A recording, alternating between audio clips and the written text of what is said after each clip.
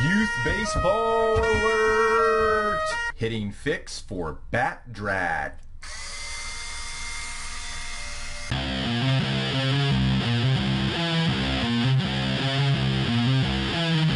Hey, what's going on? It's Joey Myers from the Hitting Performance Lab, and in this video we're going to go over one of the worst youth baseball and softball swing offenders to deflating bat speed. Wait for it.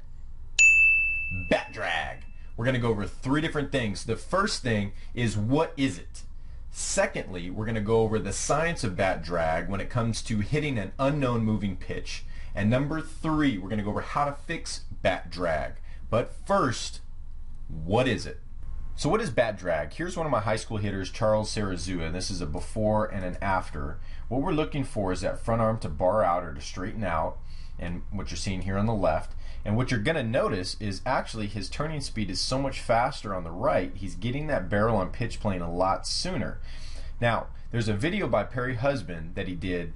I'm going to post it as a link on this YouTube video where he talks about in a home run derby competition that the players that barred the arm out earliest were the ones that hit it the farthest.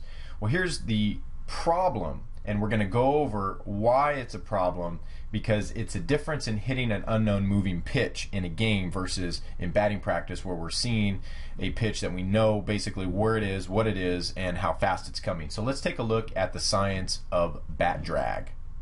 Hitting a ball during a game is a little bit different than hitting one during batting practice or off a tee or even hitting a golf ball. Here's Victor Martinez here, and we have to use or juggle two factors of the conservation of angular momentum. There's two things. One is turning speed. The other is the moment of inertia or increasing force.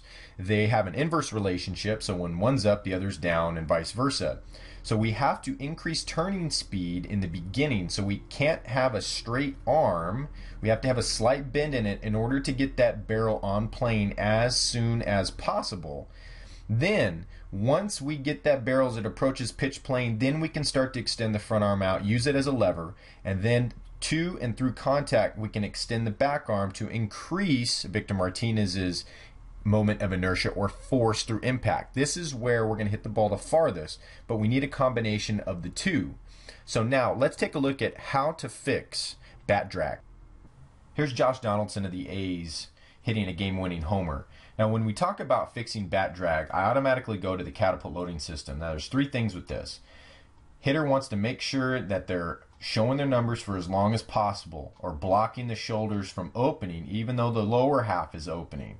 The next thing is hiding the hands. You can see Donaldson's going to be hiding his hands here from the pitcher. The other thing is a slight down shoulder angle. You can see here with the elbow and the shoulder coming down. Now the fourth thing, and I just started adding in with my hitters, has to do with Homer Kelly's A Golfing Machine, the accumulator number 1. Let's go into that while looking at Andrew McCutchen. What you're going to see here in Andrew McCutchen is you're going to see his top hand is fighting to get extended, or it's going to fight to get this front arm extended. He actually loses the battle. His front arm loses the battle. He'll get to a full extension with the front arm, so he actually bars out on this. But what we're trying to do is this top hand is trying to pull back, up and back, while this bottom arm is trying to resist getting extended. So what's happening is this arm down here is pulling this way. This arm up here, your back arm, is pulling back. So you're getting almost like the hitter's feeling like they're breaking the handle in half.